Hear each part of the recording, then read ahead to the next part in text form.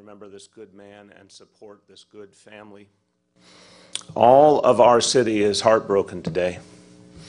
And we've seen it over these last 2 weeks. We've seen the pain that people feel from all walks of life, the sense of appreciation for the sacrifices of this family and of the Ramos family, their understanding for people who have never worn a uniform of how many dangers our men and women in uniform face and what it means for their families. All of this city is feeling the pain right now, and all of this city wants to lift up the Liu family and the Ramos family and always remember their sacrifice.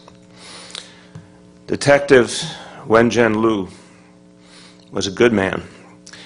He walked a path of courage, a path of sacrifice, and a path of kindness. This is who he was, and he was taken from us much too soon.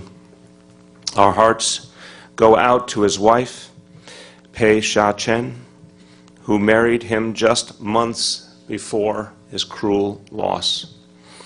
To his father, Wei Tong Liu, and his mother, Shouyan Li, who have suffered the unimaginable pain of losing their only child.